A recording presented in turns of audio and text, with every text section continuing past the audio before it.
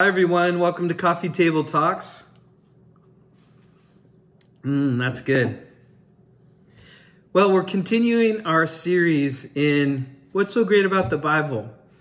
What I want to continue to discuss is the different attributes of what the Bible can actually do for us and give to us. But we have to understand that the Bible is truly the Word of God. The Bible is truly given to us by the one who is outside time, space, and matter, the one who cares about us. And think about the treasure that we have in God's Word, Psalm 119, 162. So I want you to just ask yourself, do you see God's Word appropriately in your life as the ultimate authority of how you make decisions, of how you live your life by, of the truth that sets you free? Is the Word of God actually sufficient when you go through issues and situations? Do you look to God's Word and pray over it and get it for God to speak to you about your situation? Well, those are the things we have to consider. If God's Word is truly, if the Bible is truly God's Word, then we should be able to come to it and say, this is the authority in my life. This is what I live by. So I want to bring out a few more things in regards to what's so great about the Bible. So today, the next point is happiness. Yes, the Bible does care about your happiness. The problem in our day and age is that we focus on happiness instead of focusing on the Lord. In Psalm 1, it says, happy is the man, or blessed is the man, which means happy, who meditates on God's Word. So think about that. So happiness comes from our thinking about God. It really comes from being in a right relationship with God, because God is the source of happiness. He is the source of joy. And if we do it the other way around and try to have happiness without God, then we will never be happy, because there is no happiness without God.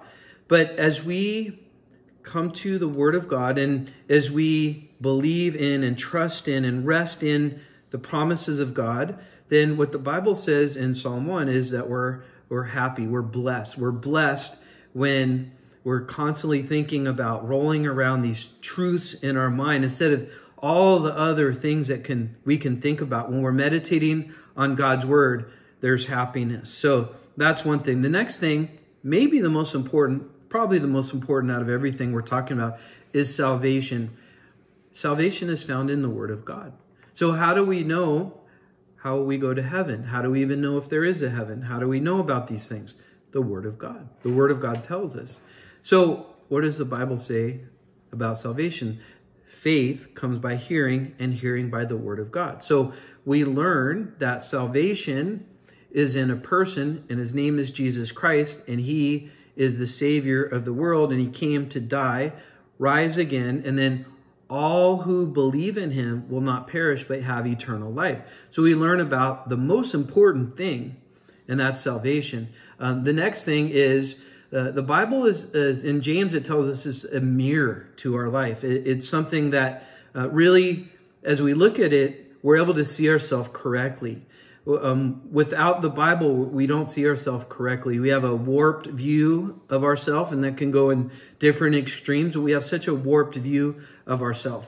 The Bible gives us a good glimpse of who we are, and when we read it, we find out, man, we're sinners, and we need a Savior. We need to be cleansed of our sin. And so when we read the Bible, not only does it give us a good perspective of ourselves, but then it also tells us how to be healed, how to be free, how to be rescued. So without the Bible, we don't have a good way to really understand ourselves or know ourselves.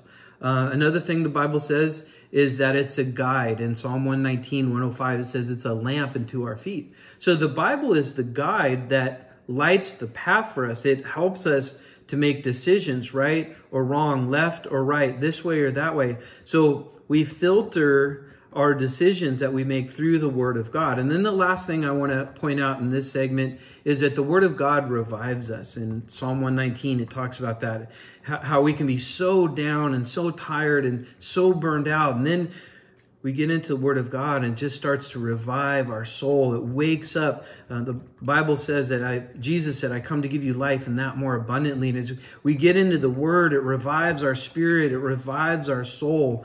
And many people are walking around like zombies, so burned out, so disappointed. And when we get into God's Word, it renews and revives our spirit. So those are the points today. What's so great about the Bible? We can go on and on and on, but those are some things to consider and think about. In Jesus' name, amen.